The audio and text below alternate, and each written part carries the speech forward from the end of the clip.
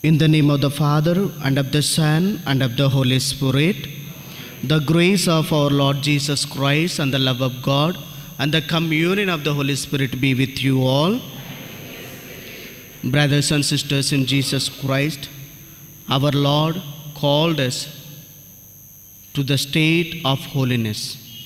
Due to our weaknesses, due to our failures in our day-to-day life, we fall out from that state of holiness. So today it is the time for us given by our Lord through these merits of Holy Mass. Again we reach to that state of holiness. Before we partake in this Holy Mass, asking the intercessory support of Saint Joseph, let us offer ourselves once again and commit once again ourselves to the hands of the Lord, asking His mercy and forgiveness to be a worthy celebrant in this holy Eucharistic celebration. Let us pause for a while, closing our eyes, asking forgiveness and mercy for our unworthiness. I confess to Almighty God and to you, my brothers and sisters, that I have greatly sinned in my thoughts and in my words, in what I have done and in what I have failed to do, through my faults, my most grievous fault. Therefore, I ask Blessed Mary, ever Virgin, all the angels and saints, and you, my brothers and sisters, to pray for me to the Lord our God. May Almighty God have mercy on us and forgive us our sins and bring us to everlasting life. Amen. Lord, have mercy. Christ, have mercy. Lord, have mercy. Oh, let us pray.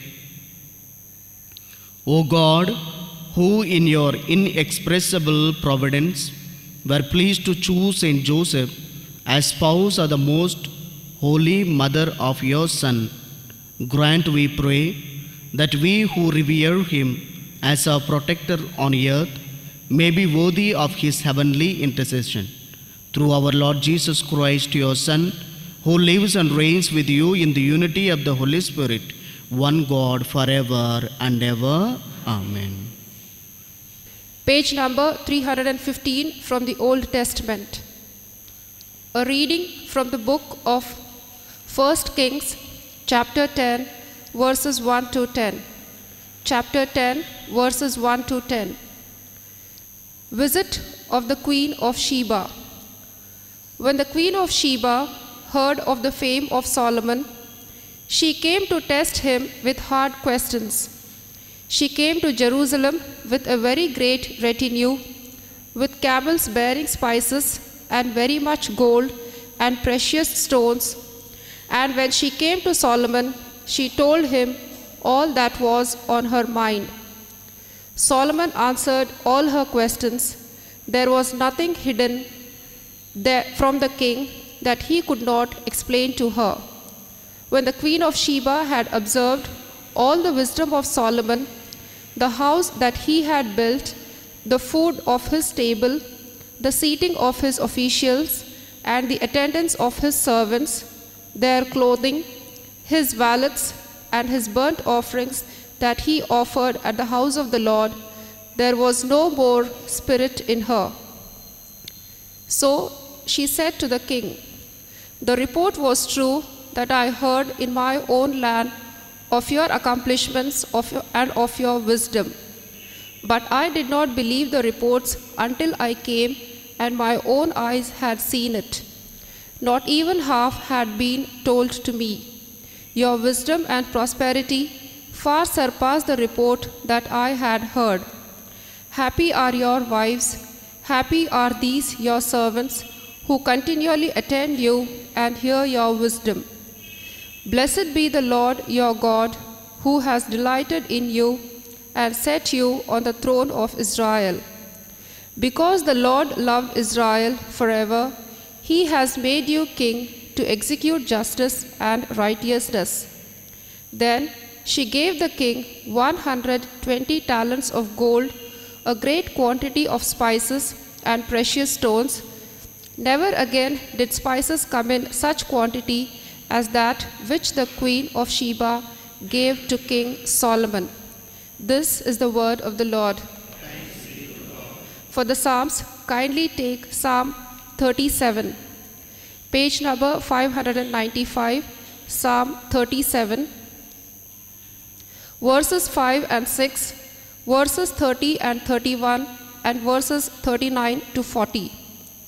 Our response is, the just man's mouth utters wisdom. Psalm 37, verses 5 and 6. Commit your way to the Lord, trust in him, and he will act. He will make your vindication shine like the light, and the justice of your cause like the noonday. Verses 30 and 31. The mouths of the righteous utter wisdom, and their tongues speak justice. The law of their God is in their hearts, their steps do not slip. Verses 39 and 40. The salvation of the righteous is from the Lord. He is their refuge in the time of trouble. The Lord helps them and rescues them. He rescues them from the wicked and saves them because they take refuge in him. Our response is, the just man's mouth utters wisdom. Kindly stand for the gospel acclamation.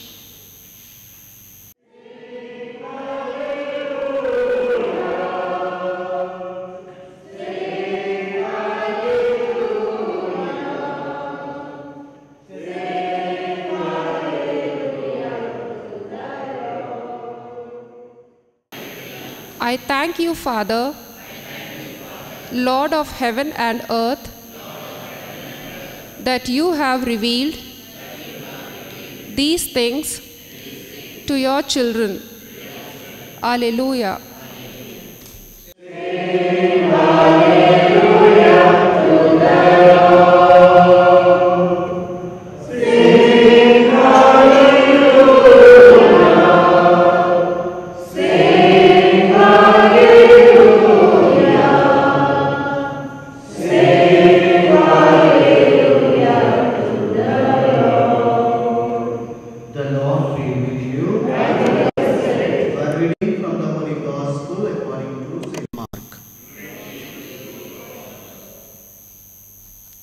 Page number 42 of New Testament, chapter 7, verses 14 to 23. Gospel of St. Mark, chapter 7, verses 14 to 23. Then Jesus called the crowd again and said to them, "Listen to me, all of you, and understand. There is nothing outside a person that by going in can defile, but the things that come out are what defile." When he had left the crowd and entered the house, his disciples asked him about the parable. He said to them, "Then do you also fail to understand? Do you not see that whatever goes into a person from outside cannot defile, since it enters not the heart but the stomach and goes out into the sewer?" Thus he declared all foods clean. And he said, "It is what comes out of a person that defiles. For it is from within, from the human heart, that evil intentions come: fornication, theft, murder, adultery, avarice, wickedness, deceit, licentiousness, envy, slander, pride, folly. All these evil things come from within, and they defile a person." The Gospel of the Lord. May the words of the Gospel wipe away our sins. Amen.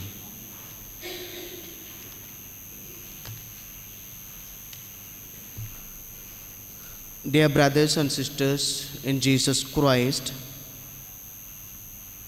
today the readings gives us a beautiful answer for a question. Where does evil come from? Jesus deals with this issue in response to the religious leaders' concern with ritual defilement, making oneself unfit to offer acceptable worship and sacrifice to God. The religious leaders were more concerned with avoiding ritual defilement, maybe some of them out of reverent fear of God, and some they wanted to be seen as observant Jews. But whatever may be the case, Jesus points his listeners and followers to the source of true defilement. Evil desires which come from inside a person's innermost being. Here, sin does not just happen from external forces. It first springs from the innermost recesses of our thoughts and intentions, from the secret desires which only the individual mind and heart can conceive.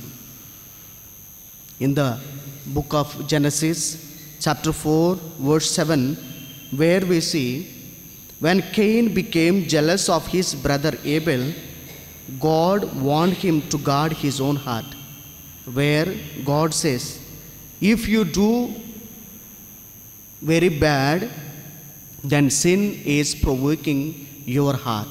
Try to master it. Cain, unfortunately, did not take God's warning to heart. He allowed his jealousy to grow into hatred for his brother, and he began to look for an opportunity to eliminate his brother. When the jealousy and other sinful desires comes knocking at the door of our heart, how do we respond? Do we entertain them and allow them to overtake us? Solomon, great person, asked the Lord for a wise and understanding heart, as we hear in the first book of Kings, chapter 3, verse 9. The Lord answered his prayer and made him the wisest person in history, as we heard in the first reading. Yet, through his sins, through his civil wars, Solomon turned his heart away from the Lord.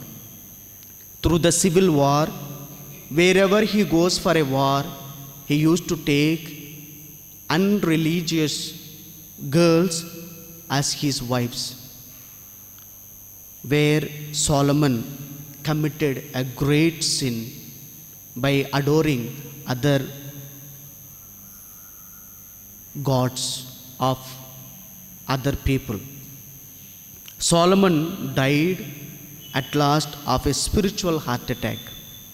But we, the Christians, are greater than that Solomon, because it is written in the Gospel of St. Matthew chapter 11, verse 11, where Jesus himself says, any person born of woman is not greater than John the Baptist. Still, if anyone chooses to be small in the sight of God, is greater than John the Baptist. Through baptism, we have received not only a wise heart, but a new heart promised by the Lord in the book of Ezekiel, chapter 36, verse 26, where God says, I will give you a new heart and I will put a new spirit in you. I will take away the heart of stone from your life. Dear brothers and sisters, today, are we really able to guard this new heart and new spirit which is given to us at the time of baptism or not? It is true that we fall into sin, we commit so many things against the law of the Lord. Still, are we able to realize that moment? Are we trying to get up from that fallenness or not? This has to be thought of, and let us ask the God to send us His Spirit and to anoint us with His Spirit, where we can understand distinction between good works and bad works, which God speaks to us today. Works of spirit, works of flesh. Only the things comes out from within defiles a person, not the things goes in will not defile. So keep this in our mind and heart. Let us ask the God's grace today by asking the intercessory support of Saint Joseph. May the intercessory support of Saint Joseph help us to become wise persons, spiritual persons, and just persons in the presence of the Lord. In the name of the Father, and of the Son, and of the Holy Spirit. Amen.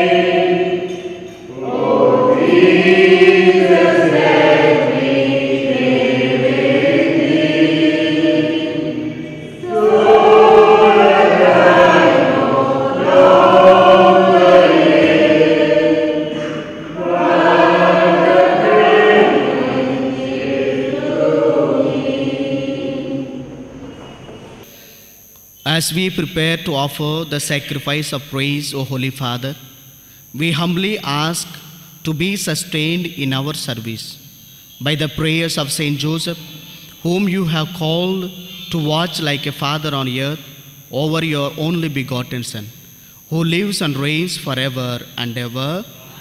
The Lord be with you. Lift up your hearts. Let us give thanks to the Lord our God.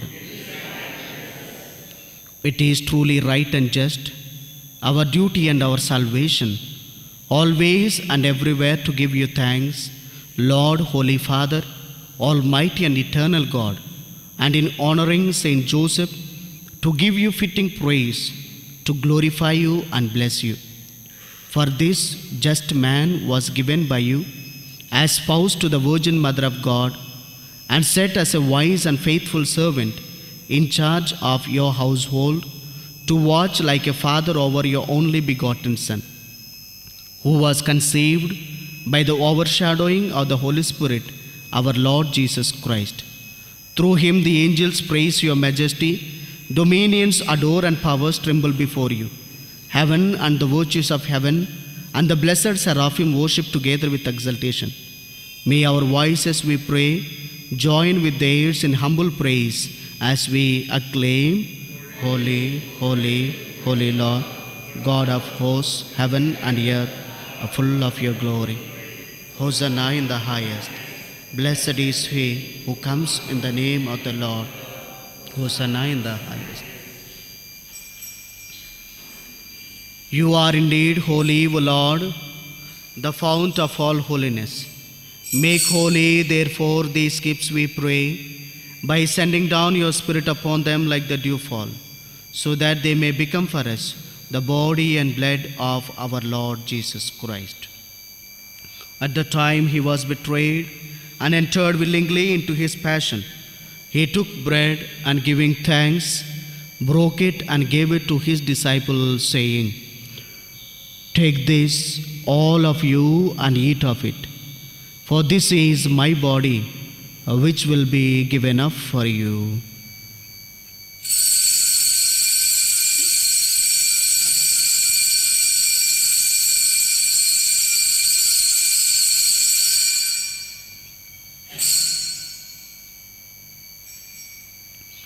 In a similar way, when supper was ended, he took the chalice and once more giving thanks, he gave it to his disciples, saying, "Take this, all of you, and drink from it, for this is the chalice of my blood, the blood of the new and eternal covenant, which will be poured out for you and for many for the forgiveness of sins. Do this in memory of me."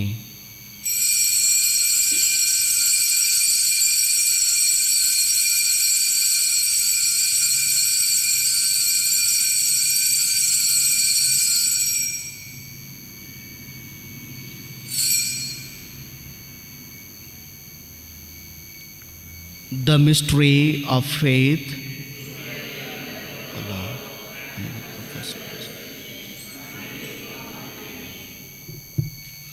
Therefore, as we celebrate the memorial of his death and resurrection, we offer you, Lord, the bread of life and the chalice of salvation, giving thanks that you have held us worthy to be in your presence and minister to you. Humbly we pray that partaking of the body and blood of Christ, we may be gathered into one by the Holy Spirit.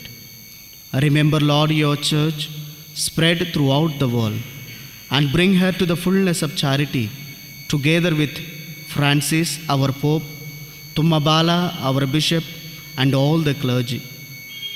Remember your servants, Francis George, Francina, Sebastian, Antonetta Gloria de Souza, whom you have called from this world to yourself. Grant that they who were united with your Son in a death like his may also be one with him in his resurrection. Remember also our brothers and sisters who have fallen asleep in the hope of the resurrection, and all who have died from our own families and from our parish in your mercy. Welcome them into the light of your face. Have mercy on us all, we pray, that with the Blessed Virgin Mary, Mother of God, with the blessed apostles and all the saints, with Saint Joseph and with Saint Anthony of Padua, who have pleased you throughout the ages, we may merit to be co-heirs to eternal life, and may praise and glorify you through your Son, Jesus Christ.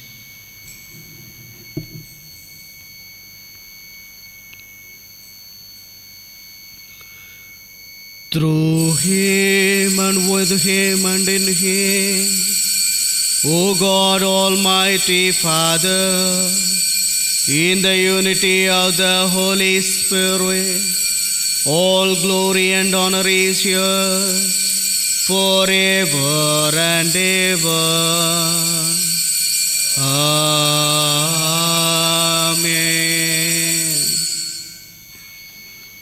Let us remember and pray for all those who are celebrating birthdays and wedding anniversaries, and let us ask our God to bless them abundantly with his choicest blessings, to guard them, to protect them from all the evil dangers.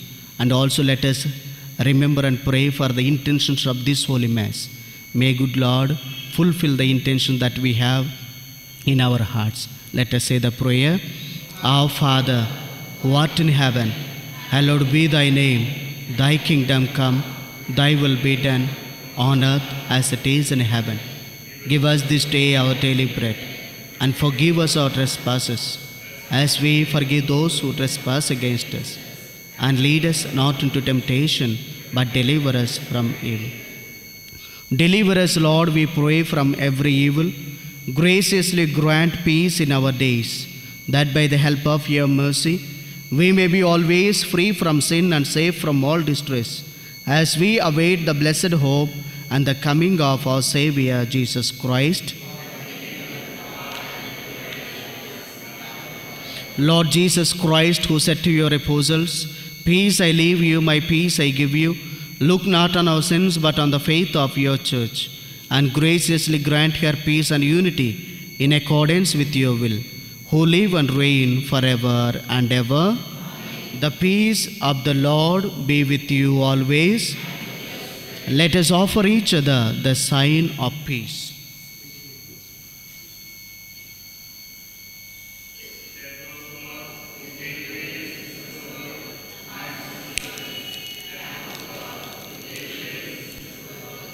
May the mingling of this body and blood of our Lord Jesus Christ bring it life to us who receive it. Lord Jesus Christ, Son of the living God.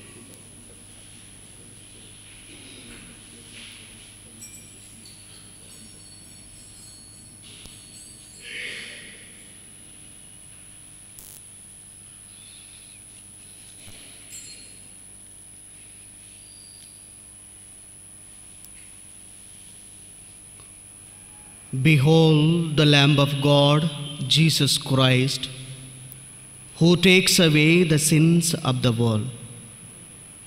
Today, who speaks to distinct between the works of spirit and the works of the flesh. Blessed are we who are called to partake in this banquet.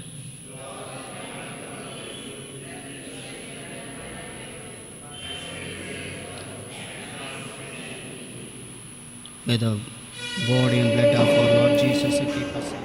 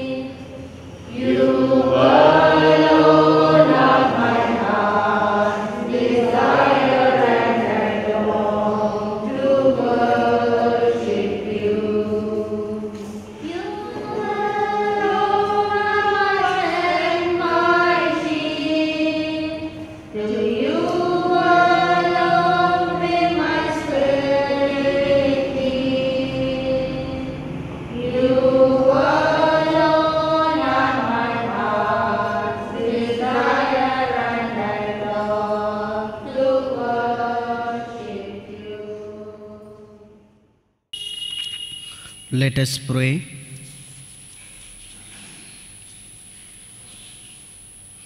Restored by these life-giving sacraments, Lord, may we live for you always in justice and holiness, helped by the example and intercession of Saint Joseph, who in carrying out your great mysteries served you as a man just and obedient. through Christ our Lord. The Lord be with you. May the mighty blessing of Almighty God, the Father, and the Son, and the Holy Spirit come upon you and remain with you forever. Go forth, the Mass is ended.